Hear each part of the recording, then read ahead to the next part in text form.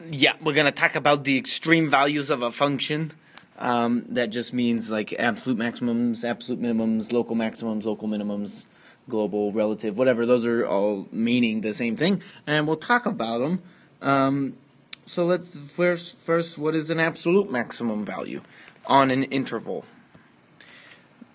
Here, if we had the interval, the closed interval from A to B, it looks like at C, at x equals C, there's a maximum, right? And it's the maximum out of the entire interval. So we would call that an absolute maximum.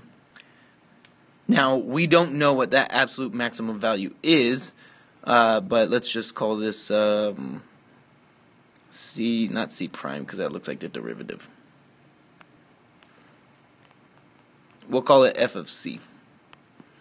So we'd say absolute maximum at x equals C, value of whatever f of C is. And then absolute minimums looks like maybe both of them, but I didn't draw it too accurately. I would say, let's say there's an absolute minimum. It's the lowest point in the whole entire interval. I think you guys understand that. Absolute maximums are the highest points in some interval. It could be like negative infinity to positive infinity as well.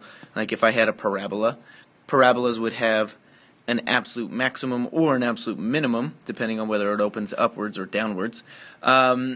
Local or relative maximums or minimums, those occur in intervals, but they may not be the like the global maximum or global minimum. So let's talk about that. This is the way I think about local or relative maximums or minimums. So I'm going to zoom in here. So I would say I have a local maximum or a local minimum in an open interval if I can just zoom in and have that point be the global max or the global min. What the heck does that mean?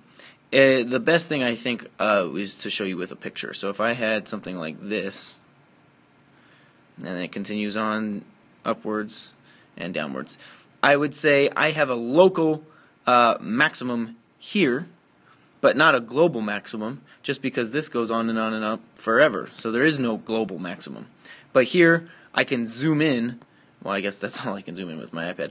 But I can zoom in, and this would be the highest point. That would be the highest y value. And then I would have a local minimum here, because I can zoom in and, like, there and there. Okay, yes, this is the lowest point, so it's a local minimum. And then local maximum, local minimum, local maximum, local minimum. No global maximums or absolute maximums or minimums, just because this goes on and on downwards and on upwards. So let's well, I think, yeah, let's talk about the extreme value theorem, and then we'll get to examples. So the extreme value theorem just says if you have, and I'm going to draw a picture for it. So it says if f is continuous on a closed interval from A to B. So continuous means no breaks, no infinite discontinuities, no jumps, no holes, whatever. So I'll say from A to B, and let's just have that. So some closed interval, then f has both a global maximum and a global minimum. And I could I could do a different example. If I just had from A to B, if I just had something like this, where it's just a line segment from A to B, I still have a local or a global maximum and a global minimum. So here, what this is saying is if you have no breaks, then there's definitely going to be a highest point and there's definitely going to be a lowest point because the interval is closed. If I had, so let's think about it for this case. Here, the global minimum would be somewhere down there at x equals some value close to that.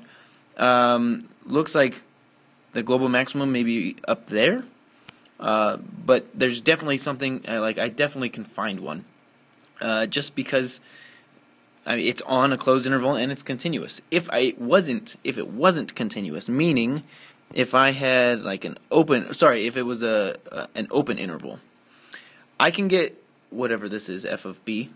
I can get super close to this, but I never actually get there.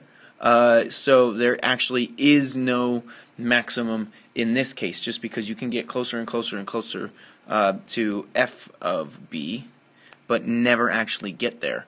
So there is no maximum value, because you can like if you pick something that's really close to b, I can pick something that's even closer every single time, no matter what. So this case would not follow the extreme value theorem because it doesn't have that part. If you had a discontinuity, like say you had something like this that was closed and closed, here we would neither have a maximum nor a minimum just because of those two things. However, this also still follows the extreme value theorem just because we're saying that it's continuous on the closed interval, and this is discontinuous on that closed interval. So there you have it. I'm gonna move on and do some examples maybe.